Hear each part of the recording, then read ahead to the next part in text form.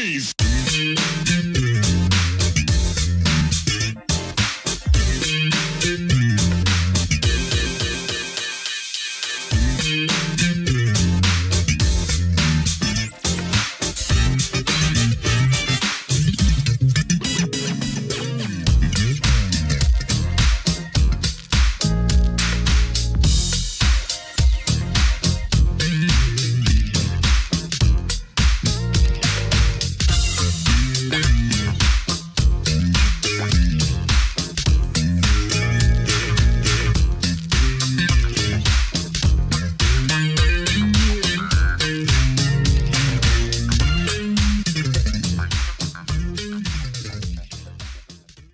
Welcome back to the next part of this Truth and Rhythm episode.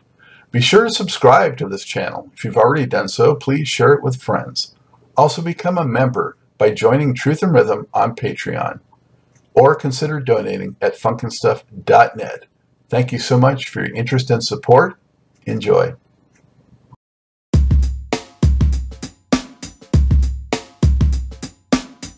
Hey, before we get started with today's show, I just want to draw your attention to new merchandise. Funkin' Stuff and Truth and Rhythm designs are in, and they look pretty darn cool. So show your support, help support the program, and show off some stylish merchandise and apparel. Only at the Funkin' Stuff store.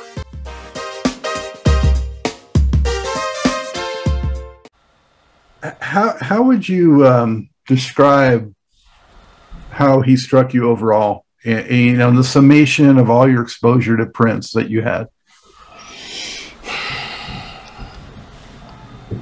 Prince was, okay,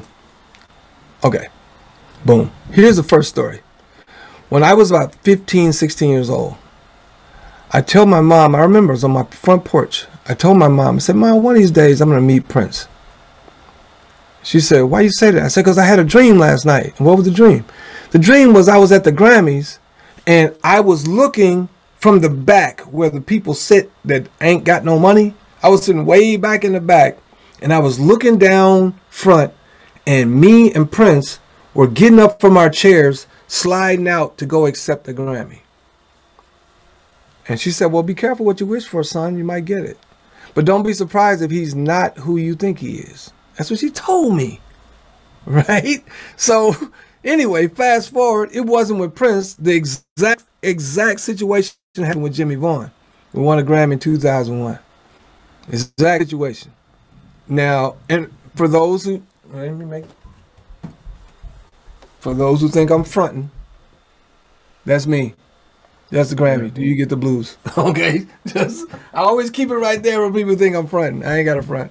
So, and I wrote probably total of 6, 7 songs for Eric Gale's last 2 albums, right? So anyway, fast forward, I win the Grammy with Jimmie. I become friends with Prince. And here's what I learned, well, friends. I mean, Prince didn't have no friends, but to surmise who Prince was to me. He was a brother. He wasn't a friend. You know how some people are your friend, and if you got a blood brother, you basically got to deal with them. Whether you like them or not, you got to deal with them. But your friends, you don't have to deal with them. You deal with them because you want to. Prince was one of those kind of guys that if all of us viewed him as our brother, not our friend, not our business partner, none of that, right? We viewed him as our big or little brother, right? And he was that brother who, if you didn't watch closely, he'd find a way to fuck you. Because that's just who he was. He had no choice. It was built in, right? So there are stories, there are circumstances, there are situations, there are occurrences, there are accidents, mishaps, misfortunes. There are things that when I say we, I'm talking about the community of us who knew him personally, who were inside his inner circle, right? There are stories we will never tell anybody, we'll take to the grave. And I'm one of those people too. There are stories I know about Prince and his associations with other people and other things I will never speak on, right? Because it wasn't mine to speak on. I was like, if I was to write a book, it'd be called A Rockstar Adjacent. Because there's so many things that happen in history when it comes to Prince, the revolution, the time, that I was like, this is Prince and the time and the revolution going on, and here's me. Right off camera. If they'd have panned, you ever see that movie Zelig? Like that? I mean, if you pan left or right, you'd have seen me somewhere in there, or something like when Eddie Murphy and Charlie and Big Fruity and all them guys were playing against Prince and Mickey and all them. I got a call that next day talking about that game. Talking about that game the next day. Right? The whole historic legend of Prince and Sinead O'Connor. I know that whole story. I know the whole story. I know what's real and what ain't. But that's not mine to tell. Right? Again, BrownMark. Everything Brown has done since the time he joined that band almost, I know the real stories. All the Mazarati stories, I know them all. The time. Morris Day. Morris Hayes was in the time. Most people don't even know that. Morris Hayes was in the time. Right? Morris has played with everybody in this town. Right? Because he's the greatest. You know, when you're that good, you play with people, especially when you're a go-getter. Right? It just is, man. I mean, Morris and I came here and shook the world. And nobody knows who we are. They know who Morris is, but Morris is just like me, very unassuming. That's not even relevant or important. Just like people say, man, you got a Grammy, and that's so cool. I said, man, a Grammy may as well be a bowling trophy if you can't turn it into some money. I just happen to have been able to turn mine into some money. I got songs on TV commercials. I got songs on TV shows. Right? I got a song that's getting ready to come out on this year, 2021-2022 Fox Sports season. I make my living doing things musical, but outside of music as well, because music is a fickle mistress, man. You starve to death screwing around with music. My son, I do everything I can to teach him not to be a singer, but he can sing his little ass off. Right? At 3, you sing a song that he knows. He's going to sing it on key, in pitch, in timing, and ad-lib, and every now and then he'll take the same melody and he'll write another song from that. Right? Yeah. Like London Bridge is falling down. I'm about to tie my shoes. He'll do that. I mean, so he's a much better musician than I ever will be. I'm glad that was passed on for you. For me, I can't stay in tune singing. It's always been my Achilles heel, but I'm glad my son can. So yeah, you know, it skipped a generation. Your dad probably could too. Better than me, that's for sure. My grandfather could too. Yeah, see, that's how it goes, man. It's genetics. It's genetics. It's in the DNA, but it's also in the spirit realm, right? Before he came here, before he was literally born inside his mama, I used to take Al Green and, you know, Isaac Hayes DVD or on my phone, and I take the headphones and put them on her belly like that, click, and he would listen to that stuff, and he'd start kicking a little bit, then he'll calm down, go to sleep. He's been listening to all that stuff since he's a baby. We took my son to Prince shows while he was in my wife, and he's actually named after, his initials are MPG. Okay. Yeah. Okay. Yeah, you just cursed him for life. Well, I didn't want to curse him by naming him Prince. Prince, right, right. So I made it more subtle. You know? Yeah, that's what Michael did when he named his son Prince. He was jabbing at Prince. Hey, you my son. You my boy. Right? That was all it was. So yeah, man. I mean, and again, a lot of the stuff that has happened in my life happened out of happenstance, which is no such thing really, but it had divine intervention. It had nothing to do with me. And the things that had to do with me were just a simple matter of showing up, you know, being on time, being where I'm supposed to be when I'm supposed to be there. So, you know, I toured with Jimmie Vaughan. I was living in LA, right? Went to LA to record and never recorded 1 second while I was there. How did you make his acquaintance? Well, I was in LA. And two of my buddies sang with Jimmie at the time. Charlie Redd who's with the Full Flavor Kings right now, and Freak Juice with Morris Day and the Times guitar player Tori. Tori was in Austin too, and his band was getting their butt kicked by our band every week. Okay, so yeah, I hope he gets to see this. He won't see this. I don't want to watch that stuff. You ain't got no juice. All right. So anyway, so Charlie and Rayvon Foster were both in Jimmie's band, and they were looking for a third singer. And while I was living in LA, working at a television production company, right, working with, you know, Russell Simmons and all this stuff, right? And Rayvon gives me a call and said, man, it's too bad you got that job in LA, man, because Jimmie's looking for a third singer. You'd be perfect. I said, listen, here's what you do. You tell Jimmie his third backup singer is on the way to get that job. So when is the rehearsal? When can I show up? And they told me when it was. So I quit the job, started packing up my stuff in LA.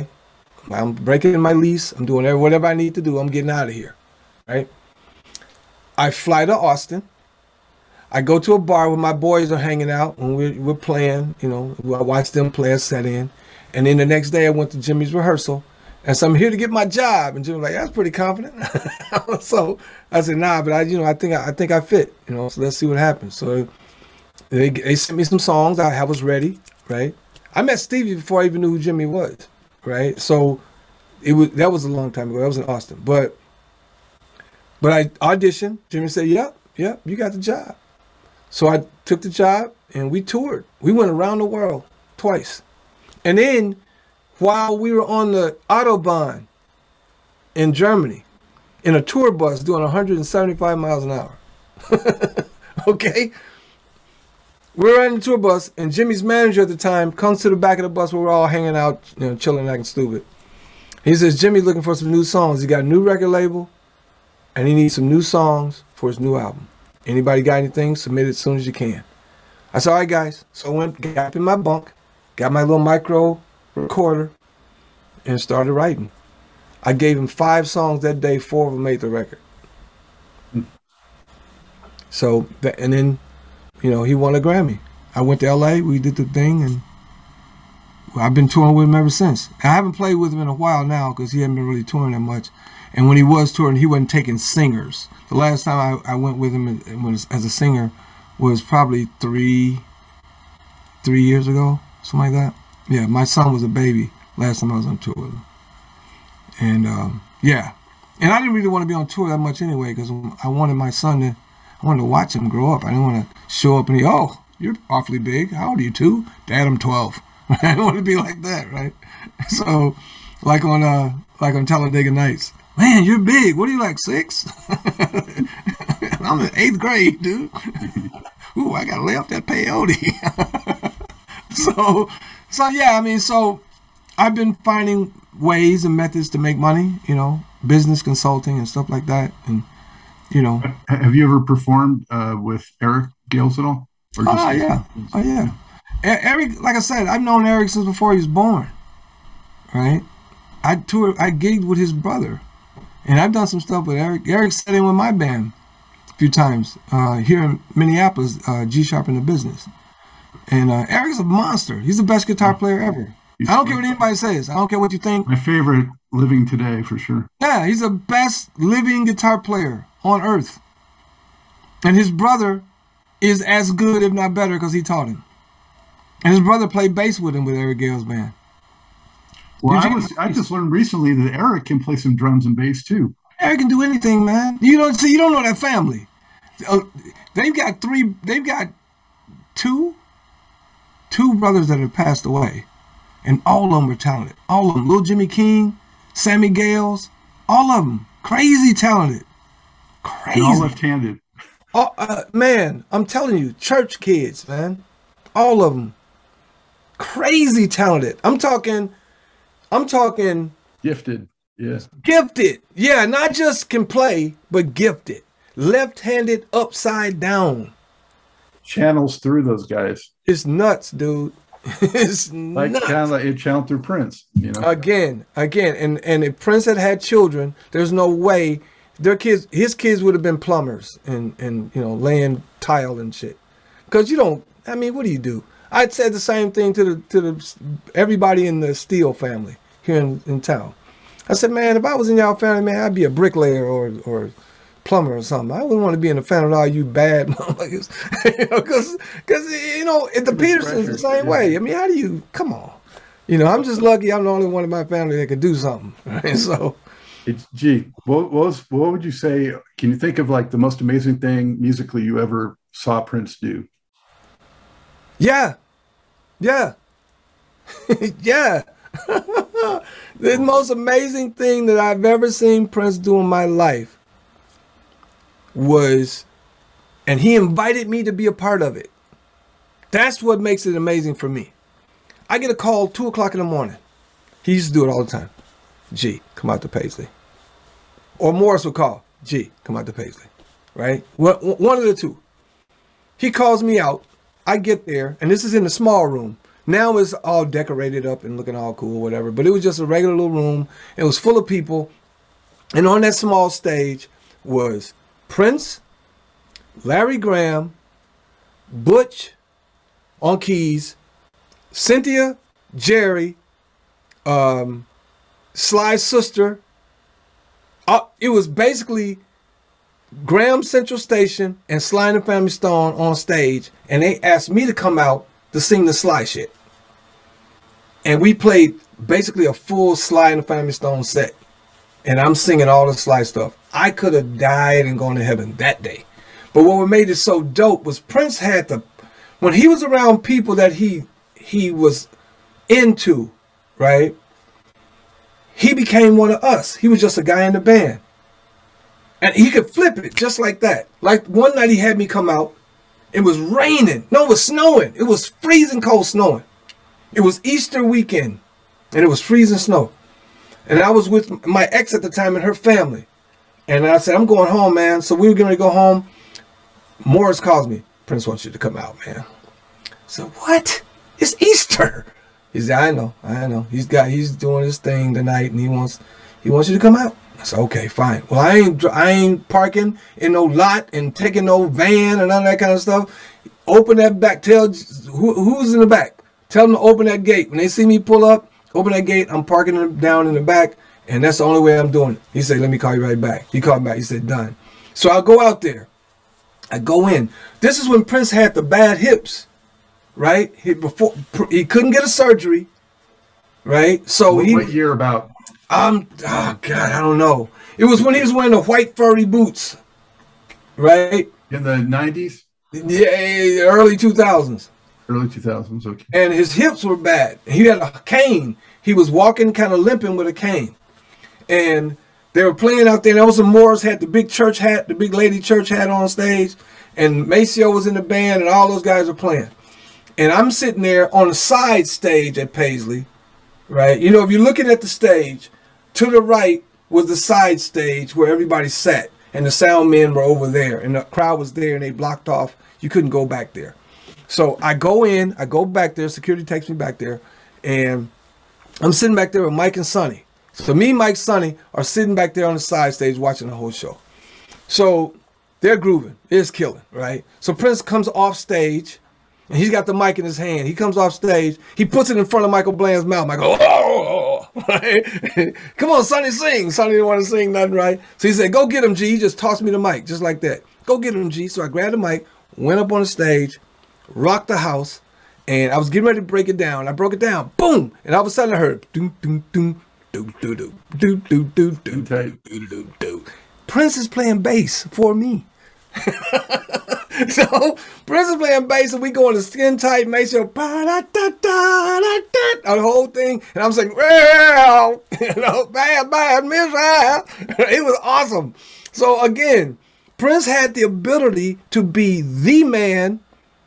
And in a second, flip to be the man sitting next to the man because he was a band dude. When it's all said and done, yes, he's iconic. He's iconic. He's on the level of Elton John, Sting, Bruce Springsteen, the Beatles, the Stones. He's up in Elvis. Michael Jackson, Prince, Michael Jackson, Elvis. Everybody else, right? But he was a band dude, period. When it was all said and done, he was a band dude. He was a player. And if you couldn't play, he didn't want to mess with you. I don't care who you were. And matter of fact, if he knew you were weak, he would expose you just to show how weak you are. Like when he put Bruce up on stage, that's Bruce to play a guitar solo. Or when he worked with Lenny. He worked with Lenny just to show how weak Lenny was compared to him. Or he brought Kim Kardashian up on stage. Yeah, just to kick her off stage. Yeah, period. He knew he was going to kick her off stage when he brought her up. Because he knew she was going to get up and try to be all cute. You better get off my stage with that nonsense, fake booty. You better get out of here. All right? I'm old school. I want no fake booties. Right? So, yeah, and he was that dude too. He was, when it all said and done, he was straight up hood.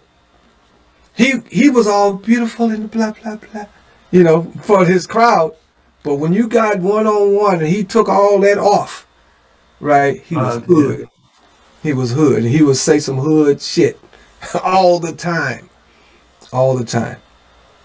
I mean, I loved him. I mean, we all did. And anybody you love, you're going to have that love-hate. Absolutely. I never hated him because I worked for him when my band opened for him with Carmen Electra in my band. That was cool, right? But when that was over, it was just over. And I never sought any more work with Prince from that point on, right? Well, I didn't even talk about that, but that's nothing to talk about. But yeah, Carmen was in my band. And we toured the world with Carmen Electra. She was horrible. She's a cute girl, you know, but it was some decent. There were some decent tracks on her record, though. Yeah, but you can get anybody a good track. That, you know, that means nothing. But when you're on stage, when you break it out, when you get on stage, and the audience is like, yeah, whatever, right? That's when, you know, and that's when we had to go home. It's a business. I'm a businessman. He sent us home so that so that his band, the MPG, could be her band, hoping that would help. That didn't help either, right? So, I mean, I love her. She's cool. I haven't spoken with her in 1,000 years. She probably would act like she didn't even know me. You know, who knows, right? But yeah, she was in my band. It wasn't the other way around.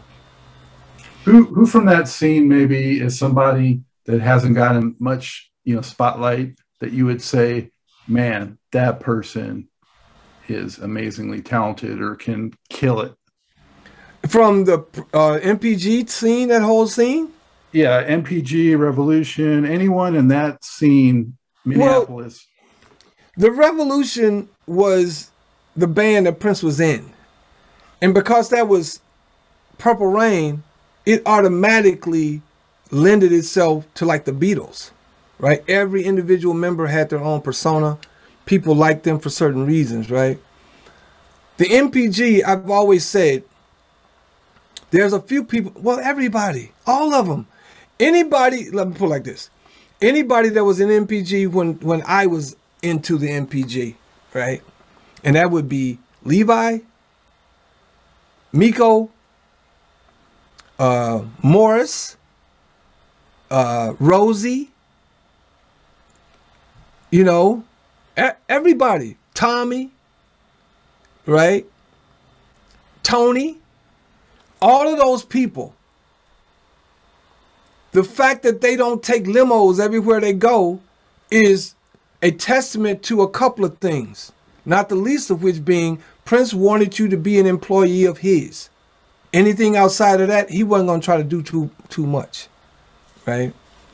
So I used to say all the time, the fact that Michael Bland and Sonny Thompson don't take limos everywhere they go, one, because they don't drive, but because they don't take limos everywhere they go is because they never were either given or sought the next level, because they viewed Prince as the level, but Prince is just a level. Music isn't like that. Music is like this. So whatever you're doing, you're trying to constantly do it, trying to do different stuff, right? And it was what it was, right? So, but what Prince taught us all was, this is boot camp. When you work with us, you're in the Marines. Some of you are going to go to special operations. Some of you are going to be ninjas, right? You're going to be walking, you're going to be those dudes, right? Right? But all of you have gone through boot camp. So when I'm gone, take it and go. Don't try to reinvent the wheel. Don't try to be me. Don't try to do me. You can do all the Prince, stuff on behalf of Prince, honoring Prince you want to. But when you write music, don't try to write what you think Prince fans want to hear. Do you. Because I showed you the key. I showed you how to get in and get out. And don't do like me. Don't do like me. Because stars eventually burn out. Don't do like me.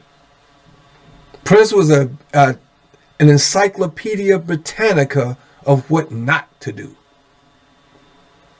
Because most of the people, which he was aware of.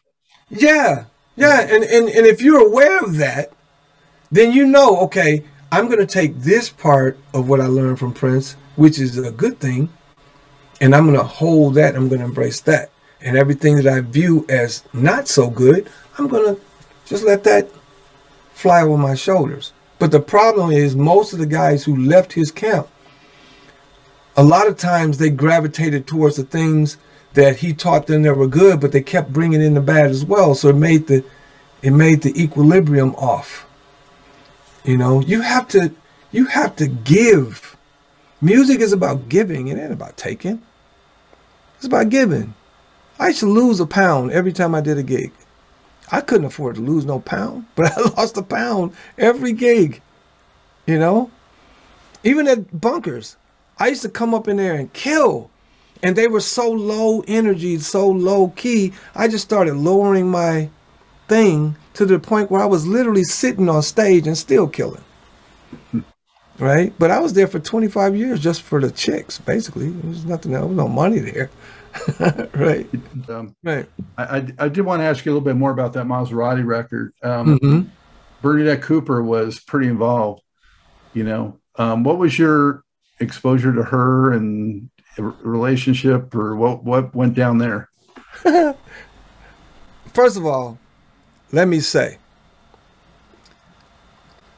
the Bernadette Cooper that you saw on the records, the Bernadette Cooper on Men All Pause, and my hair was fierce, and I was riding in a Cooper's limousine, right? All of that, that's who she is. That's who she is. She was a female Morris Day. Before Morris Day, right? Morris Day was put that way. Prince taught Morris how to be that, right? Bernadette Cooper, she was gangster because she was in L.A. in a man's world, and she had to learn how to make it happen. She had a limousine service. When she said Cooper's limousine, that was her shit. She was cold with it, right? So when she was slated to do some songs for that record, she said, send me that dude. So I flew out to LA. She picked me up at the airport. We went out to Carlos and Charlie that night, hung out, played, party. And then the next day we were in the studio killing. And it was just me and her. Just me and her in the studio. I forget what the name of the studio was, but it was a well-known studio in LA. And we were in there just killing it. You got that woman thing. Right? And she said, attitude. We know you can sing. Right? You'll get your chance to sing. But on my songs, it's gonna be all attitude. And it was. Yeah, she gets that funk thing for sure. Oh man, she's cold with it, right? And it was a weird time because you signed Mazarati to Motown. Berry Gordy tells Mark, yeah, I got you, man. Whatever you're trying to do, we're gonna make it big, right? And then at the same time, Berry's selling the MCA. Right? So then MCA comes in with the whole, New Jack swing vibe that was happening at the time. And it was no place for us. There was no place for us. And we weren't about to turn into that.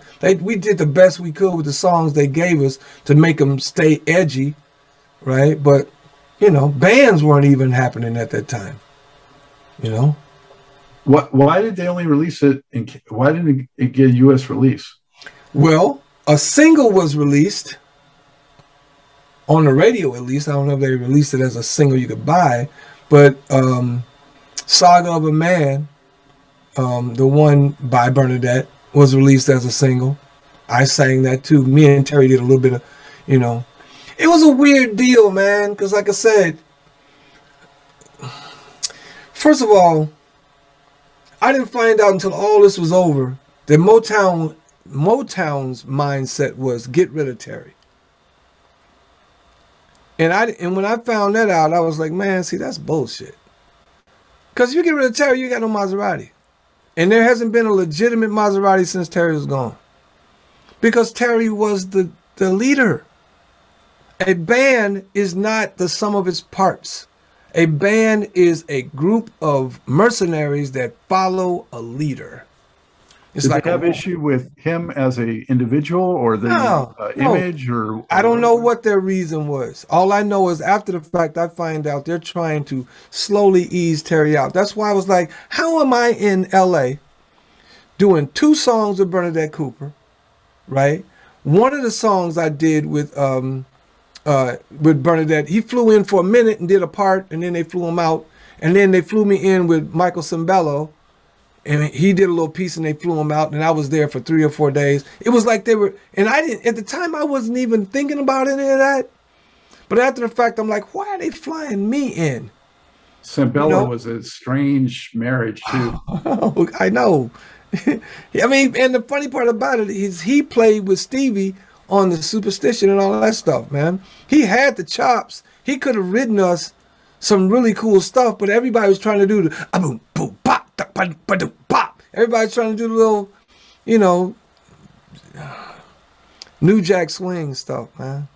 Killed bands. It killed bands completely. How big do you think Mazarati might have been had, you know, they not gotten sort of sabotaged at Paisley, and, you know, had it gone on its natural trajectory? I don't know, because again, that's a big if. If my auntie had balls, she'd be an uncle, right? I mean, who knows? What would the Commodores have been if Lionel had stayed? You know, what would Prince of the Revolution have been if Prince had stayed with the Revolution for 2 more years, right? What if Prince had lived to be 90 years old, right? Yeah, but so I don't know. I here's what I do know though. Mazarati is nothing without Terry Casey. I don't care who, they can say what they want to say. They can do whatever they want to do. Even Mark tried to put Mazarati back together without Terry, and it didn't work. And Mark put the whole thing together. He created the monster. He's Baron von Frankenstein, and they're the monster, right? And they did some monstrous shit. But again, I saw them live, right? For what they did it well, right? But you know, and I was in a band that could kick their ass every day and twice on Sunday. That didn't mean we were going to get a deal. It's all such a weird deal, right? It's all a lot of factors. I mean, why is it that Dr. Mambo's combo been playing at Bunkers for 30 years for $100? Some of the premier musicians in the world: Michael Bland, Sonny Thompson, Margie Cox. And at the time, it was me, Margie Cox, and Mark Lichtai, Blue Eyed Soul Man, one of the baddest dudes it is, right? Johannes Toner on bass, horn section. I mean, we were killing, you know, but things happen, man. People do stupid shit for stupid reasons, right? But again, sometimes it's just a matter of doing what you feel comfortable with. And some people don't feel comfortable with change. Some people don't feel comfortable with stardom. Some people don't feel comfortable with an extra dollar in their pocket. You know, I don't know. But still, it's the beauty of the internet, you know, that at least you can find some of the greatest musicians that maybe are not selling or being pushed by labels or whatever. You can still find them if you look for them. Yeah, and I remember saying to Prince one time, man, can you believe people can actually do a full album in their kitchen, right? The internet and Pro Tools and Logic and all that kind of stuff made it where you can do a whole album in your house. And Prince said, just because you can, I mean, you should. Yep. You're right. So, I mean, you know, music is what it is. I don't care what technology you use. I don't care what medium. You can go all the way back to 8-tracks or reel-to-reels, all the way up to just digital downloads. It still comes down to what can you do? Are you good? And just because you got a hit record don't mean you're good live. Most people aren't good live. Where are they going to get it from? They didn't study nobody, right? They didn't do no studying. That's just like here in Minnesota. Look, people say all the time, that G-Sharp, man, is egotistical. He's assholes, arrogant, right? Nah, don't mistake my kindness for weakness. And don't mistake my confidence for arrogance. I'm confident in what I do because I've been doing it for 40 years, right? And I'm not a rookie. I'm not new at this. I'm true to this. So if you live in Minnesota and you have access to me anytime you want to, and you know I want a Grammy, why are you putting records out and you didn't at least ask me to listen to it? Because it's an arrogance level, right? You gotta have some swagger in you anyway to lead a band on stage. Trust me, you gotta have some swagger to get up in church and say an Easter speech.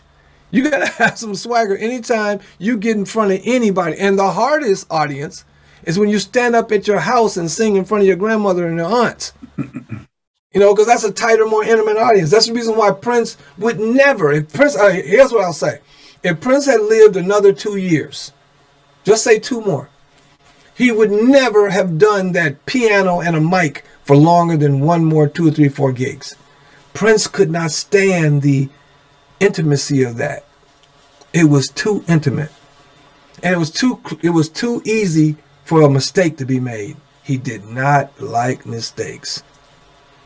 So he's sitting there playing piano by himself. No one forced him to do it, though. Right? Nah, but he had to do something. He wasn't going to sit at home. He wasn't just going to sit at home. Prince was going to end up, in one way or the other, Prince was going to either die like he did, or he's going to die like, you know, Johnny Guitar Watson, just die on stage. Right? Well, that's what we're all hoping for at, like, you know, 85, 90 years old. Yeah, but Prince knew. Prince was mad when Michael died because he was like, he's too young. He died before me. Those kind of guys, they like that whole legendary, going down in a blaze of glory type of life, right? They like that, man. Elvis, Michael, Jimmie, they don't live to be 80-year-old rock stars. There's nothing worse than going to the petting zoo, as we used to call it, to go see an aging rock star, right? 75, 80 years old, black hair dyed, you know, Ronnie James Dio, you know, come on, right? Nobody likes that. Nobody wants to see that. And that's why Prince was always doing everything he could to be able to still do what he thought people wanted to see, because the audience was forcing it on him. We want to see you jump off the piano, right? We don't want to see you sitting down playing no piano. We want you to jump off it into a split, come back up and say, bam. Yeah, but he was still pushing the creative envelope right to the end. I mean, he was doing those things with mono neon and things like that. But he was only doing that because Craig Rice put it best. Everybody's that's a songwriter, performer, has a story. Once you told that story, you're just repeating the story. So at that point, you got to kind of bring... Look, when D'Angelo first came out, I said, that dude been studying Prince. If Prince was smart, and again, if my auntie had balls, she'd be an uncle. But if Prince was smart, he should have gone and gotten D'Angelo right then and there, moved him to Minnesota, had him in the studio every day so that he could absorb D'Angelo's vibe and then reinvent himself. Because that's all D'Angelo was Prince. If Prince was smart, and if my auntie had balls, she'd be an uncle. When Andre 3000 put out The Love Below, he should have called Andre and said, hey man, come to Minnesota. I want you to come to my studio. Because that was a Prince album. Come to my studio. We just going to write, you and me. All expenses paid. I got you. Whatever you want to do, we just going to write. And then the next level of Prince would have been another deal. And give him credit, right? This song was written by me and Andre 3000. Don't wait till you're 65 years old talking about mono neon. You know what I'm saying? Well, he tried to do some of that though with the Third Eye Girl. I mean, he tried to reach beyond. Yeah, but see, that was lame too. And here's why. I'll just call it like I feel it, right? That was lame too because it came too late. He had that opportunity when it was him, Mike, and Sonny. There was no power trio bigger or better. No power trio bigger or better, ever. But it was too loose. He couldn't control it. You got Sonny, right? You got Mike, and Prince trying to corral that. You know, it's rock, dude. It's rock. You can't corral rock. It doesn't sound right when you make it like that. So he just let it go. So by the time he goes to Third Eye Girl, that's just his way of coming up with a new kind of deal that he never did. And that's an all-girl band. But then how long did that last? Next thing you know, he's got 15 horn players on stage. Right? I love that early 90s slave era MPG doing the rock and the outlaw kind of stuff. That's what I'm saying, because he was mad. Yeah. He was pissed. There was emotion there, right? One of the things that me and a friend of mine, Stephen, used to always say, Prince has never stood naked before God. Not one time has anybody seen Prince naked. I'm open. This is me. Except for the Love Sexy cover. Yeah, naked. But that's physically naked. But even then, that was a show. That was airbrushing and everything else. But what I'm saying is, he was never himself. He never gave of himself to the degree that people saw raw, unedited Prince. The only time anybody saw that, they probably were backstage, like us sitting hanging out, doing some just jamming or something. He was just being silly and laughing out loud and eating. Because he never let anybody see him eat. He never let anybody see him laugh out loud. Everything was, I want to be perceived as this. I want everything around me to be perceived as such. Right? So I don't want to give anybody who I am, because then I got to open up. And if I have to open up, some of them demons, I end up like DMX. Right? DMX was the opposite. DMX is the full, not was, he's still alive. It's the full opposite. DMX is, oh, I don't front. Yes, I am who I am. Nigga, what do you want to do? Right? That's DMX. His whole thing was, I'm a drug addict. I got crack. So gave me crack when I was 14. It fucked me up. Right? You would never hear Prince talk about what he went through in his life. He wanted you to see the thing that he wanted you to see. And I hate that he never got an opportunity while he was young and vital to be who he was. 100% unadulterated. This is me. I'm going to take off the panties. I'm going to take off the thing. I'm going to take off the high heels. I'm going to do the thing. Right? I'm going to sweat in front of you. Right? I'm going to whatever. Because it's hard for musicians to do that. Because we're trained. The closest to that, G, must be, you know, some of the times he was just only with an engineer in the studio. Exactly. Stuff. Exactly. Exactly. In the studio with an engineer, or after a show, or like he would call us out there and we just be in there jamming till 4 or 5 o'clock in the morning. And then when he got on the Jehovah's Witness tip, he couldn't even do that anymore. Because then you jam for 5 minutes and he preached to you for 2 hours. Right? But I'd be like, hey, man, ooh, look at the time. I just go home. You know? He ran. Speaking of Jehovah's Witness, when Kip was in the band with him, and there was a little bar, Jasmine's was the name of it, downtown, and everybody used to go see Kirk and Walt Chancellor and those guys had a band called Conversation Piece. And I walk in one night, and right there to the left, right against the wall, was Prince and Kip. Right? They're sitting there. So I go over and sit with them. And we're talking. And all of a sudden, Prince was talking about Jehovah's Witness. Right? He goes into, blah, I said, Prince, man, I grew up in the church, bro. Ain't nothing you gonna tell me that I heard 1,000 times. And blah, and he goes into, well, what is his name? Whose name? You miss me. You missed me as soon as you said his. You're trying to give the architect of the universe a anthropomorphic value, like male, female, it. Right? I'm not, you losing me. You can go with what, I'm not telling you what not to do, but don't try to give it to me, because I ain't buying it. Right? And he goes into the Jehovah thing. I'm like, well, first of all, Prince, what book are you reading out of? Because from what I know is the letter J wasn't invented to the 1400s. So when was he supposed to be any fucking thing? Right? And then we got another conversation about heaven, hell. Are you going to go to heaven? Are you going to go to hell? Blah, blah, blah. I said, man, heaven and hell, they don't even really exist. So you saying be evil is what I said, look, whoever you believe to be Jesus and whoever you believe to be Hitler, they both can only go one place. They jumped up. Prince jumped up and ran out of the place. And Kid was like, ran out with him, you know, because Prince was the kind of guy who was like a flame. And there are people who are moths, right? Your job was to be a moth to the flame. Don't get too close, you get burned up. But stay close, because some crazy shit could happen. You'd be right there in the middle of it. Right? So I just wasn't, that just wasn't my vibe. You know, I knew Prince. How do you think Morris kept in that space so many years? Oh, easy. Morris will tell you. Craig Rice, who was our manager at the time, when we were both fledgling songwriters, right? Craig Rice told us, working with Prince, he was like, working with Prince is like working the shake machine at McDonald's, right? You got a job working the shake machine. It ain't your job to decide how that shake ought to be made. It ain't your job to decide whether you get to make shakes 1 hour and take a break. Your job is to make shakes.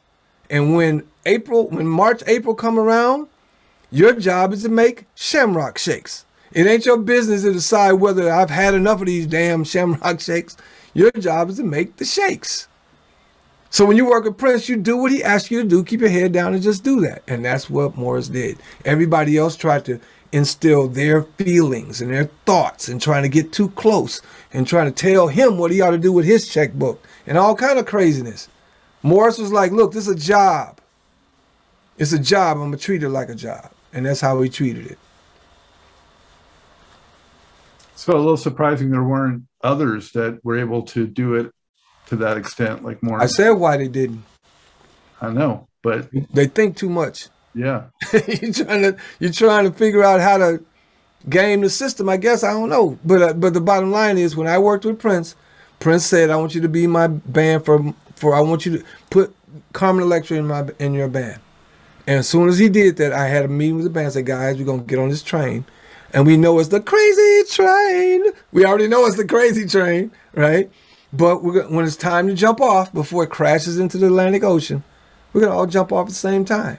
Well, that's not how it went down, but we basically all jumped off at the same time. He kept Morris and JP in the band to work with Carmen because his band didn't know the key parts.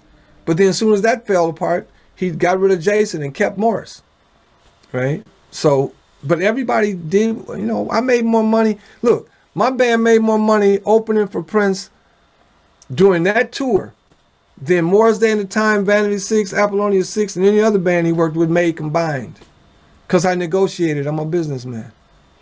And I didn't take none of it personal. When it all was over, I didn't take it personal. That's why Prince and I stayed friends. It's business. I know you got to run. Before you do, I want to make sure that you're able to share a little bit about what you're doing now. Okay. Yeah. Right now, I've been in more conversations with BrownMark because he's considering, once everything kind of loosens up, starting BrownMark and the Bad Boys of Paisley back up, because we didn't get a chance to really get a jump start before everything started going crazy. So we're going to do that. And me and my writing partner, we write songs for, you know, commercials, television, stuff like that. I've got a number of placements. Shonda Rhimes, who did Grey's Anatomy, Scandal, right? And she's got a show called Station 19. Two of my songs were on the finale from last season, right? I got a song right now that's on Indeed.com commercial, right? If you go on my Spotify artist page for GSHARP, all capital letters, just like you see right there. It's got every song you see there has been placed on somebody's commercial or television show, and every time I add a song, it's after, you know, they've been placed. And I'm gonna do my own, because that's the only thing I've never done. That's my own record. I'm working on it, but I'm not in a hurry because, again, there's no record industry. There's nobody buys music, right? And you can do 100 million streams on YouTube and make $50. So that's a waste of time. So yeah. And I've got a profile on a new social media platform that gives way more money to everybody who's an artist or creator. It's called discovered.tv. Discovered.tv, and look up GSHARP. I've got a profile there, and I've also got a profile for my podcast with That Which Matters Most. I haven't been doing my podcast much lately because I don't really want to talk about stuff that isn't relevant to my personal life anymore, because that's just swinging on one side of the pendulum or the other. I'm trying to stay in my own lane lately, you know. So you're more focused on the music, you would say, now than on that? Yeah, more so than ever, you know. Okay. Because cool. It's time, right? You know, when this thing opens up, I mean, think about it.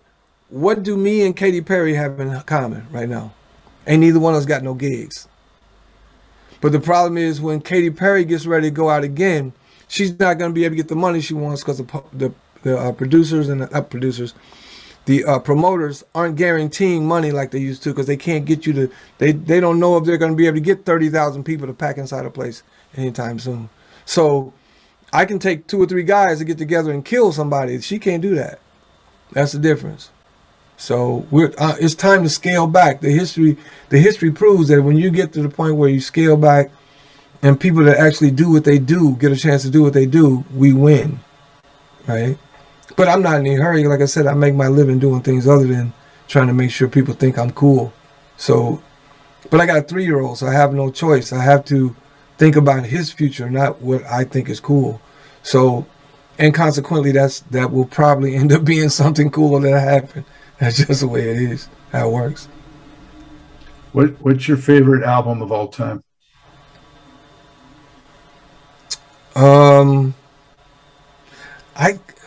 It's hard to say album, because back in the day, most albums only had 1 or 2 hits on it, and the rest of them were just fillers. So that the record company, they came to the label with 15 hits, but the record company said, no, we're going to put 2 on each album so we can have 8 albums instead of 1 big giant album. But I've got a lot of artists that are my favorite artists. Al Green, Isaac Hayes, you know, Curtis Mayfield, Sam Cooke. You know, Prince is one of my favorite artists, but limited. Certain stuff I like, certain stuff I really wasn't into. Right? I've never really been a huge Michael Jackson fan. I've always been a Jackson 5 fan. So I'm really different about what I like, because I'm a funketeer and I'm a soul man. So if it ain't funky and it ain't got no soul, I really don't have no use for it, because then it becomes pop, and I'm not really into pop life. I feel you. But the corner phrase, if you will. All right. Well, hey, thank you so much for doing this. Thanks for having me, man. Talking to you, getting to know you better, and thanks for sharing all those stories with the viewers. Thank you, man. Thanks for having me. Take good care, and enjoy that sun of yours. And I hope I get to see you out there performing one of these days. You'll see it. It'll either be real or it'll be online, one of the two. But I'll be playing for real. That's a fact. I hope you enjoyed this episode of Truth in Rhythm. A big thank you goes out to our guest as well as to you, the viewer and listener. Also, much gratitude to Pleasure for supplying the show's funky opening and closing music. As a reminder, you can always access the complete list of linked shows by episode at funkandstuff.net. I urge you to support this program and receive the extra benefits along with that by subscribing to the Funk and Stuff channel on YouTube and sharing it with funk, R&B, and jazz lovers, joining Truth and Rhythm's membership program at Patreon, submitting a donation at funkandstuff.net, buying Everything is on the One, the First Guide to Funk book at Amazon, shopping at the Funky Things store for cool merchandise at funkandstuff.net, and linking through funkandstuff.net for all of your Amazon purchases. In addition, if you're an artist or anyone seeking proven, results-oriented professional marketing, PR, writing, or editing consultation or production, check out the media services section at funkandstuff.net. Also, I encourage you to drop me a line at scottg@funkandstuff.net. I love the feedback, suggestions, guest requests, appearance and sponsorship inquiries, and just talking about my favorite subject, groove-based music. For now, and as always, this is Scott Dr. GX Goldfine saying, keep on vibing to the rhythm of the one.